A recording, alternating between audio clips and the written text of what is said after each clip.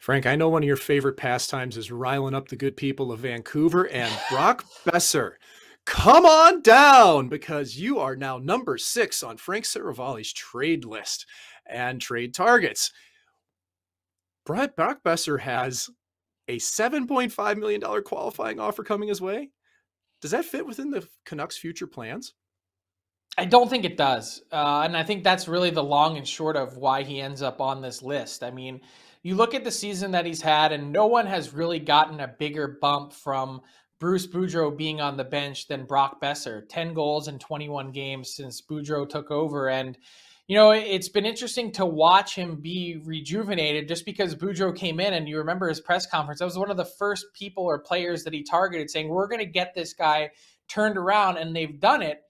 But the question is, how are the Canucks going to clear salary cap space moving forward? You don't have to read very far between the lines of Jim Rutherford and his comments over the last number of weeks and or months since taking over. That's his top priority. His top goal is to create some space and some flexibility moving forward.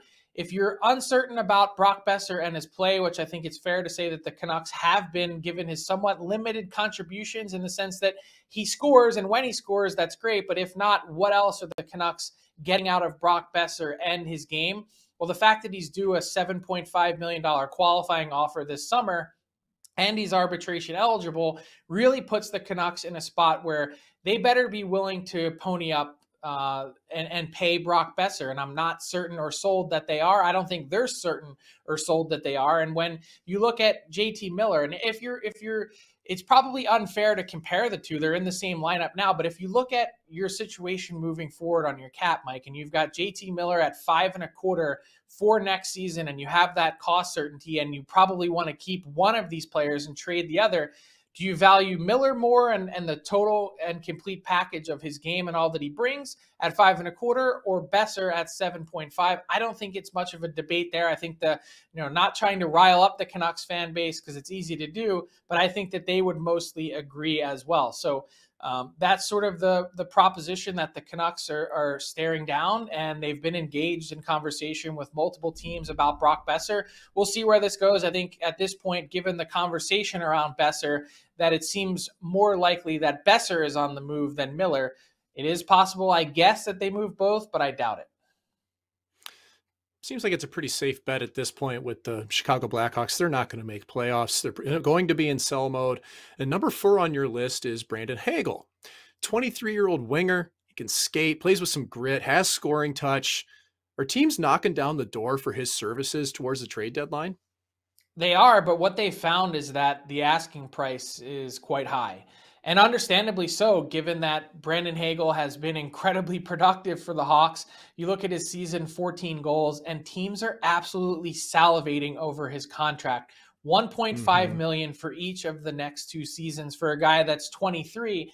And so when you look at it, you say, well, why would the Chicago Blackhawks entertain moving Brandon Hagel if that's the case? And I think we should put in parentheses a little caveat here, Mike, in that we also don't know who's going to be the general manager of the Chicago Blackhawks moving forward. So that's certainly going to be part of the conversation. What does that person, whenever they're hired, think of Brandon Hagel and his fit moving forward? I can only tell you that the number of teams that have been engaged in contact with the Chicago Blackhawks over the last number of weeks over Hagel and his availability have been significant. And a couple teams, the Calgary Flames, for instance, were a team that went deep on Brandon Hagel. They end up, transitioning and targeting Tyler Toffoli.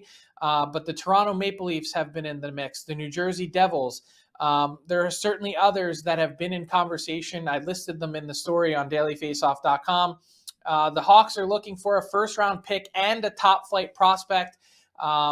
Potentially maybe even more than that. So the interest is definitely there. We'll see if the Hawks pull the trigger, but the sense is that if they get the price that they're looking for, that they will move on from Hagel and his fantastic contract. You've got a couple goaltenders on your trade target board. Marc-Andre Fleury's first on the list, but shortly after him is Alexander Georgiev of the New York Rangers. He's previously stated that he really wants to have an opportunity at being a number 1 in the league. That's not going to be easy on Broadway with Igor Shesterkin there sharing the crease with him. What would it take to pry Georgiev out of the Big Apple?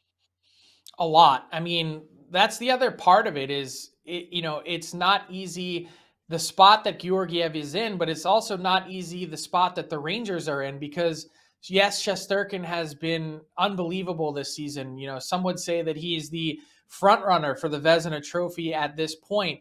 But when you look at Shesterkin and the year that he's had, and just the position in general, teams want insurance. They want to know that they can turn to someone in a time of need if by injury or if their game somehow falters. And Georgiev is a great insurance piece, a great backup, and fits perfectly with what the Rangers are doing. But at the same time, he's also probably so good that he's an expensive luxury that maybe the Rangers can't necessarily afford, not in terms of cap hit, but at least in terms of the interest that's out there.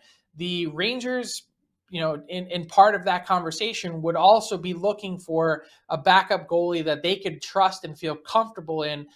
In addition, if they're going to move Alexander Georgiev, there are teams calling. We mentioned the Vegas Golden Knights in our report earlier this week about Marc-Andre Fleury.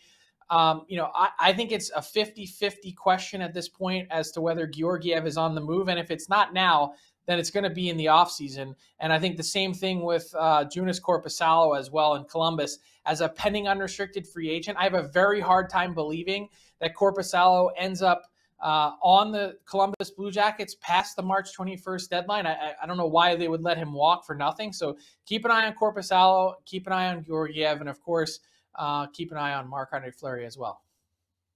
Great job as always, Frank. Icebreaker is always my favorite time of the week. And of course, delivered by DoorDash. When you look right below us here, you can see that promo code DFODD or DFODDUS if you're in the United States. It's going to get you 25% off and free delivery on your first order. Great job, Frank.